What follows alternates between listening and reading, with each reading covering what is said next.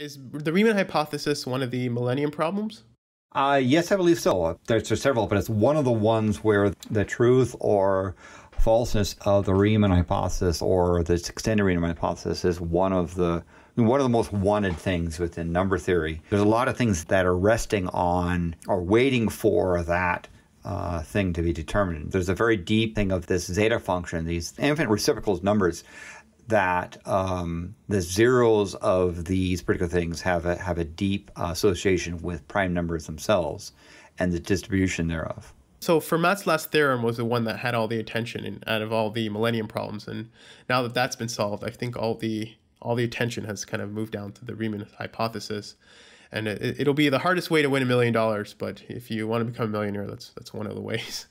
What's the relationship between the Riemann hypothesis and the distribution of prime numbers? The Riemann hypothesis has actually a fairly deep relationship, it turns out, quite surprising, between zeros of a function, when a function evaluates to zero, and prime numbers. But you have to start off with saying, well, what is the Riemann hypothesis? It's a conjecture that this thing called the zeta function has zeros only either at negative even integers in the complex plane or in complex numbers with a real part being 1/2. And the ones that are on the even integers are called the trivial zeros. The complex zeros are the ones on the line. So if you plotted the Riemann zeta hypothesis and noted where it was 0 in a complex plane, so x would be the real numbers and y would be the imaginary numbers, the hypothesis states that the non-trivial zeros that are found between where the real part is between 0 and 1 only lie along the line of 1/2. And if that is indeed the case, if that turns out to be true, then Riemann has an exact formula for the number of primes less than x. Now, so what? Well, if I had an exact formula, I could tell you exactly how many primes were less than x. Then all I have to do is calculate that formula for different values of x. And when I find the formula goes up by 1, I got a prime. Yeah, and for the listeners, if that doesn't blow your mind, I don't know what can. Yes. I mean, the relationship between these two is truly, truly mysterious and absolutely fascinating. And again, I believe the Riemann hypothesis as well is a millennial problem. $1 million to those who can solve it, which again might be the hardest $1 million you've ever earned. And I think a lot of people are trying to find zeros outside of that range, right? Yes. Yeah, isn't it one of those things which sound like it's easier to be proved by contradiction? So by showing that the zeta function does return a 0 in places that are outside of those two number lines, where the negative number line on the whole numbers and the half number line on the y-axis. Yeah, so finding the counterexample has so far failed. It doesn't mean that it might not exist, but it at least is pretty good. I mean, another thing that's really nice, the zeta function, the zeros give you the where to fix Gauss's logarithmic integral function and allow you to make it exact. And at that point, you could find primes through the Riemann hypothesis.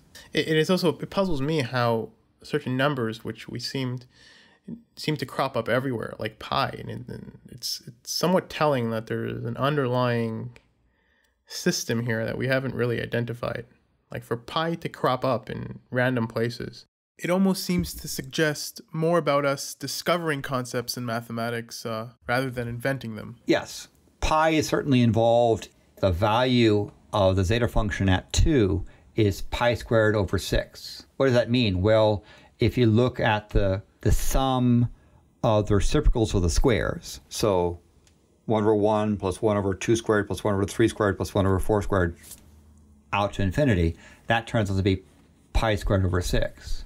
There's another interesting thing. If you look at the zeta function of -1, that turns out to be -1/12. That's why some people say, well, you could pretend that the sum of the integers out to infinity is -1/12. Well, that's not quite true.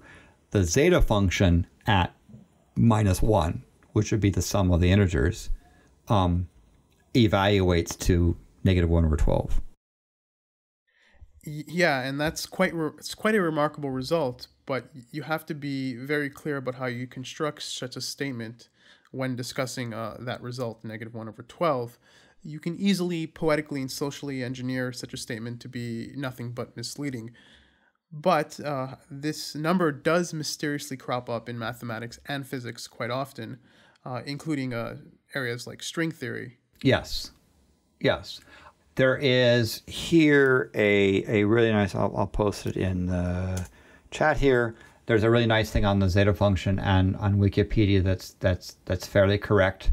And, you know, there are essentially fun stuff, like, for example, the zeta function at 0 is -1/2. You know, the zeta function at infinity is 1.